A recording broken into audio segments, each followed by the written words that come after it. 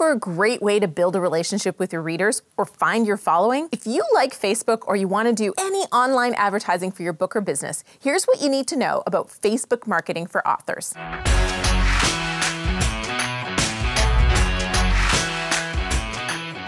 Hey there, I'm Julie the Book Broad with Book Launchers, a fantastic company based in Los Angeles, California that will help you write, polish, publish, and promote a fantastic nonfiction book to grow your brand and build your business. I'm talking about an amazing book you're going to be proud to hand to anyone. So, Facebook. First, what do you think of Facebook as an author? What's working? Tell me in the comments below. I want everyone to learn from each other on this one. Before we get into this, I have a confession. I have a love, not so love thing for Facebook. Kind of find it frustrating how they show almost none of your content on your author page or business page unless you pay. I get it, they're a business, but it's still frustrating. Right now, having groups makes more sense to me than having business or author pages. Now, despite my dislike of it, if you already like to use Facebook, it's 100% worth it for you to set up an author page on Facebook. Here's why. Your personal profile means you become friends with every fan. I don't know about you, but I post a ton of photos of my son on Facebook page that are really intended for the friends and family who aren't nearby, not book fans.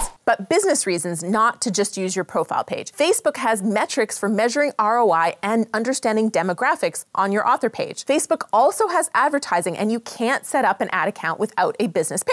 And Facebook ad targeting capabilities are out of this world. You can target people really, really finitely. So if you have a very niche topic, you can target them on Facebook. There are also people who use Facebook like a search engine to find experts and people who do certain things. So for all those reasons, it's worth it. It's more about creating conversations than getting likes. So think about what might stir up a conversation and try that. Let me repeat that because it's hard for everyone to really accept. It's more about creating conversation than it is about getting likes. But you can still like my video. Because see, it just makes people feel good when you like things, right?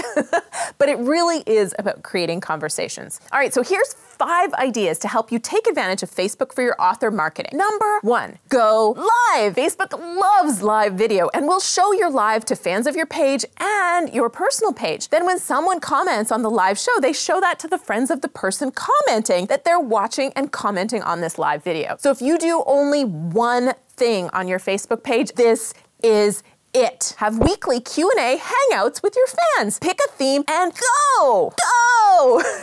Or pick a section in your book to share and discuss, like hold a live book club. Idea number 2, post mini blogs or longer content with no pictures. I often take the first section of the launch letter that goes out every 2 weeks and I post that to the Book Launchers Facebook page. That gets better engagement than anything other than my lives. By the way, you should still subscribe to the launch letter. It comes out every 2 weeks and I put in awesome newsletter with insights, news that every author needs, and tools and tips. You can get it and a free download at booklaunchers.com/7 steps. Number 3, Facebook will tell you when someone engaged with your page without liking the page. So then you can invite them. So why not send them a little invite? I find about 10 to 20% of the folks then like the page after I send them an invite. Here's what I'm talking about. Go to any post you want on your page, click the spot where it says how many people have liked your page. See, like this. You'll have a pop-up that prompts you to invite the people to like your page. Number 4, use the add-ons to put a link to your lead magnet on your Facebook page. Don't know what I'm talking about? Check out this video series on building your email list for book marketing. Number 5, if your book's not out yet, post behind the scenes of your book coming to life, where you're writing it, editing, book cover design. Get people excited about your book. Excited! If your book is already out, you can post things about your book and kindly, carefully tag select people around your book. Please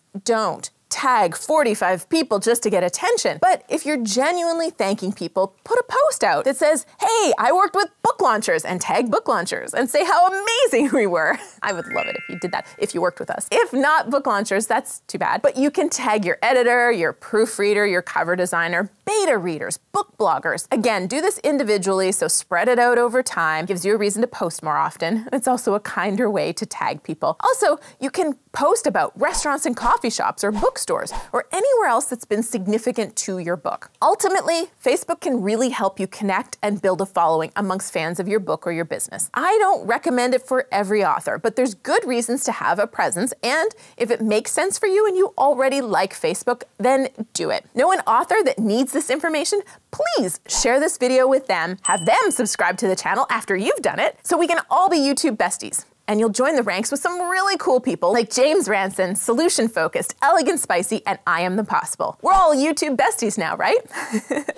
Let me know what's working for you below. And if you like this video, you'll definitely like the one on social media for authors and why social media won't sell your books.